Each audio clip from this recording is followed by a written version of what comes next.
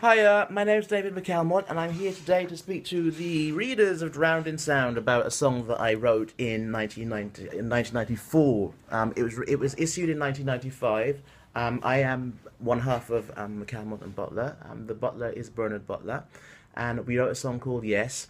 And people were very impressed by my performance on that song, and that's why I became a vocal coach years later. Because people kept telling me that I had to um, transmit those techniques to others, and I've actually become a better singer because of it, because it's enabled me to understand my voice a lot more. And before I actually sing some of the song for you, there are some things that I'd like to communicate to you. I think that different singing teachers and vocal coaches will say, put these things in a different way, but I just want you to understand how I see it, and I hope it's useful if you want to sing along to this record. And it's been a bit of a struggle. I know it's very complicated. It's a struggle for me. It starts it starts reasonably high in my range, and I move into falsetto, and that means that I have little room to maneuver. And I think I probably the highest note in Yes is probably the highest note that I have. But then that is very much the way that I write. I mean, because I have the notes, I tend to use them, which isn't always the best idea. But I do recommend that performance by a guy on YouTube called Callum MacDonald is absolutely fantastic. I don't know how he managed it, but he manages to sing Yes and play guitar at the same time. And I actually invited him to sing it with me on tour once. So I just had to meet this guy, and he's a really lovely chap. So check him out. Now, I suppose I sing Yes with two voices. That sounds a bit odd because it's not a duet, of course, but I'm aware of two sections of my voice being at work on Yes. One voice is the voice that is known as the chest voice, i.e. the voice with which I speak. It's called the chest voice because if you put your fingers there, you can feel a vibration when you have a conversation. And that means that the sound, the vibration of the vocal cords here, is using this as a sort of a resonator. The chest is a sort of resonator. Now, if you think about the guitar, the acoustic guitar, you have the neck with the strings on it, and then you have that section called the belly with a hole in it.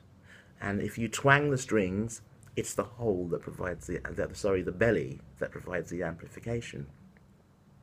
And if you took the belly away and you just had the strings, you would still get sound, but it just wouldn't be as resonant. And so that's the way it works. In here, you have a mucous membrane that's actually quite vile to look at, but I don't like to look at it. It looks a bit like vibrating chicken giblets or something. And oh, do I mean fillets? Well, either way. And they vibrate, but without the chest, they wouldn't make as much sound. So the chest enables that sound. And then, so that's the voice with which we speak. There's a voice with which we don't speak. Now, I don't go around speaking to people like that unless I'm feeling particularly silly. Now, one thing you'll have noticed there was that my eyes did that. Now, they do that because when you actually raise the eyebrows there, it alleviates some of the pressure on your on the throat. And some of us do that naturally. It's also something that can be taught. But that's where I end the song, in that sort of Smokey Robinson territory. I feel well enough to tell you what you can do with what you want.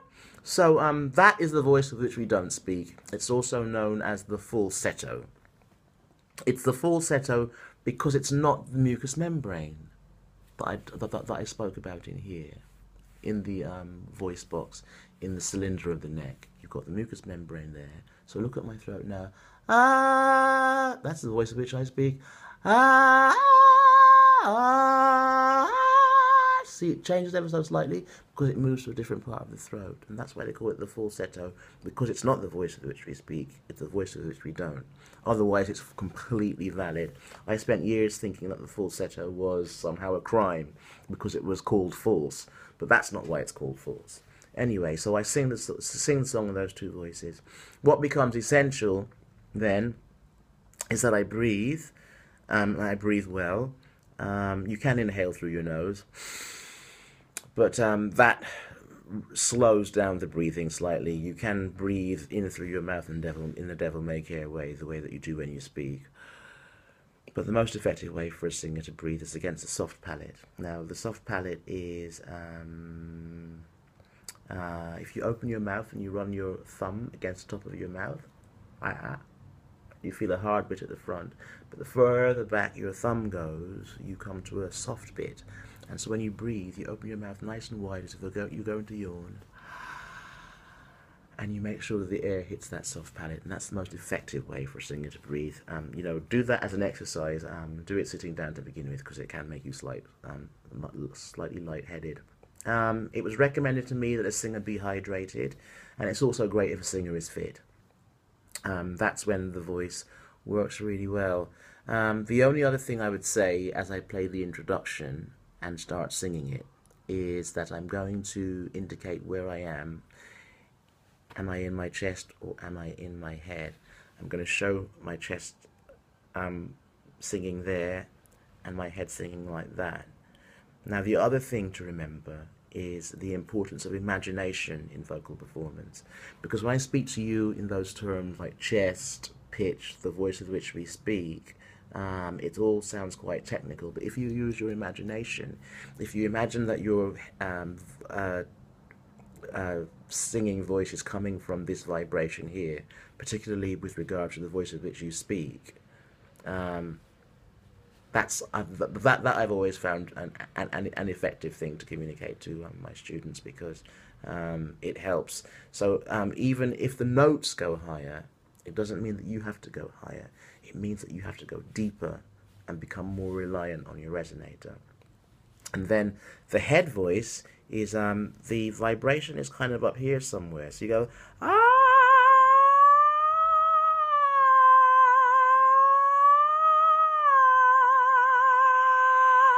So the ligamental section of the voice box is resonating in this head. You go, ah,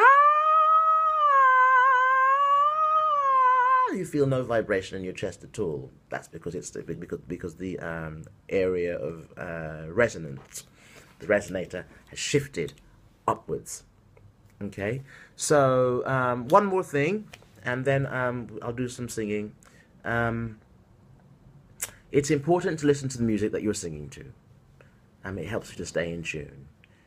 What I found is that sometimes I become so distracted by what I want to communicate with my voice that I get so into my voice that I actually stray from the path of the music, of the arrangement. So I find that it helps to make sure that I find room in my concentration, and singing is multitasking at the end of the day. You've got so much to think about. Breathing, which voice am I using? Am I listening to the music? Is my diction right? If you listen to the music, I find that the tuning, the pitching, tends to be better. So here's the introduction.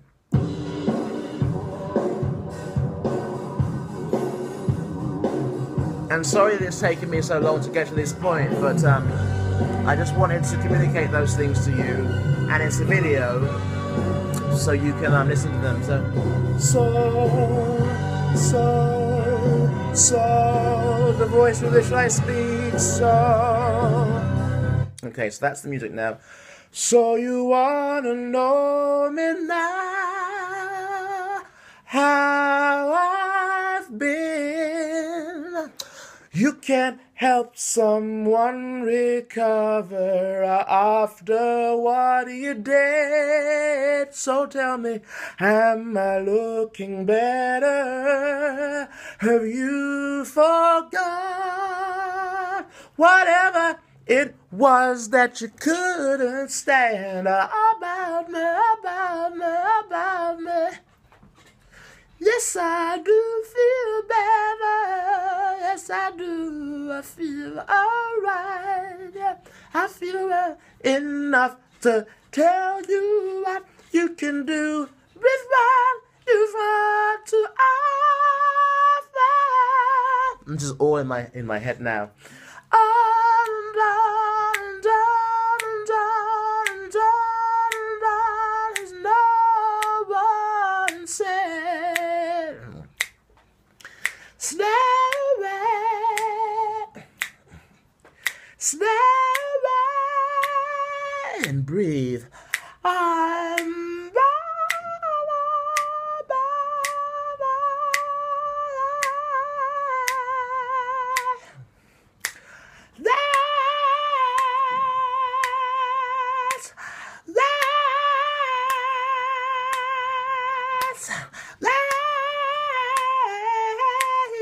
Now, at this point, you can do.